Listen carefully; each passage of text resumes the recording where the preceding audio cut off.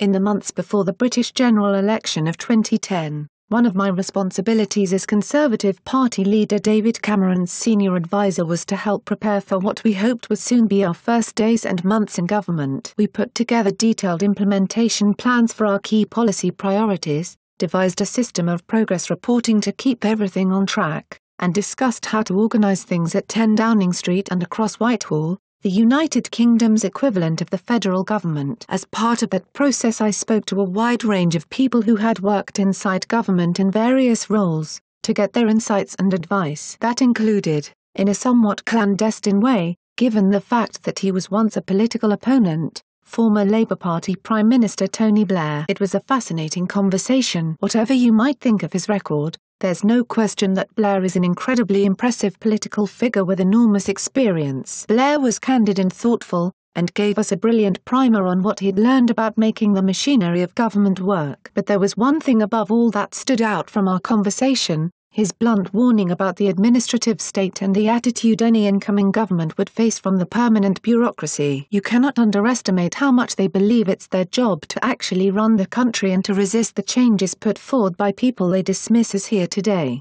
gone tomorrow politicians, Blair said. They genuinely see themselves as the true guardians of the national interest, and think that their job is simply to wear you down and wait you out. That, in a nutshell, is the deep state. And Blair's warning was prophetic, as I discovered even before Cameron took office as Prime Minister. One of our key priorities was government transparency. We had pledged to publish details of everything the British government spent money on, as well as the names, job descriptions and the organisational charts of the entire civil service, so citizens could see what their government did. In a meeting ahead of the election, Cabinet Secretary and head of the Civil Service Gus O'Donnell asked me and David Cameron, "Of course you don't really mean all this government transparency stuff, do you?"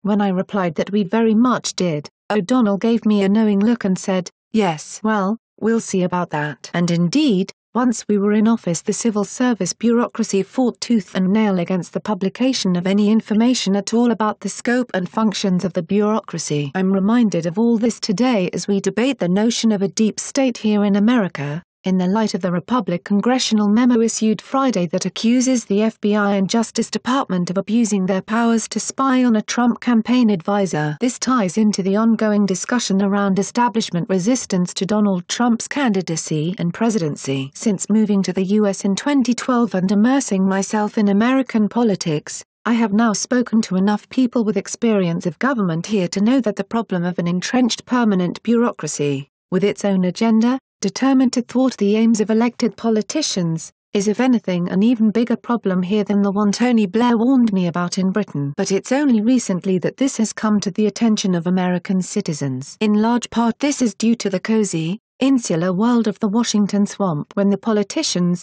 the bureaucrats, the lobbyists, the journalists, the think tank leaders and the donors all live in the same swanky neighborhoods, all go to the same dinner parties and all send their children to the same schools, a culture of arrogance and insularity inevitably follows. These swamp dwellers are invested in keeping their power and influence, and that depends on not rocking the boat. Don't ask too many questions. Don't dig too deep. Keep the show on the road. That's why the swamp is up in arms about the idea that anyone should question the FBI or the Justice Department. It's simply not done. Well, all that changed with the election of President Trump. An outsider stormed the barricades, eager to disrupt the snooty, self-serving world of our ruling elite, with the public cheering him on. No wonder they swamp dwellers resist him. No wonder they want to crush him. He represents a mortal threat to their interests and their way of life. Of course, they dress up their resistance in high-minded rhetoric about protecting the Constitution. But in reality, it is the ruling elite that is undermining democratic norms,